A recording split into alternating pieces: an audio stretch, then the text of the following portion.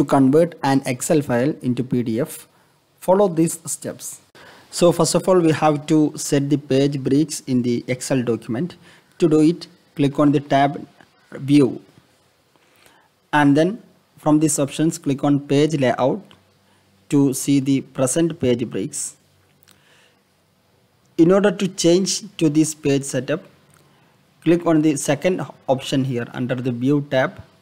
Very next to the page layout, click on the second option here, Page Break Preview, and then you can adjust the pages by moving this blue line to the position you want to break the page.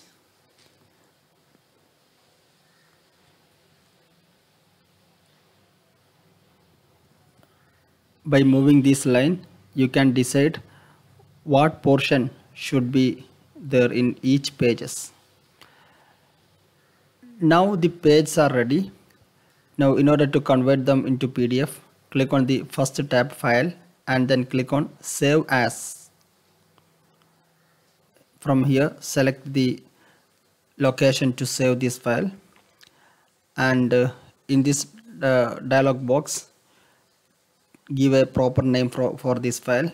And now towards this option Save As Type, from this drop down list select PDF and then click Save.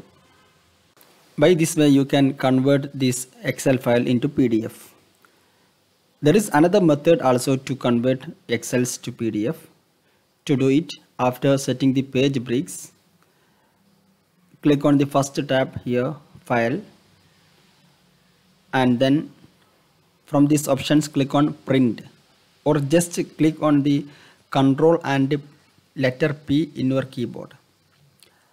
Now in this page, under the title Printer, from this drop down list set Microsoft Print to PDF as your default printer and then hit on Print. Now select the location to save this file and give a name for this PDF file and then click on Save. Okay, now you have done it. I hope this video will help you. Thank you for watching this video by iTech Tips.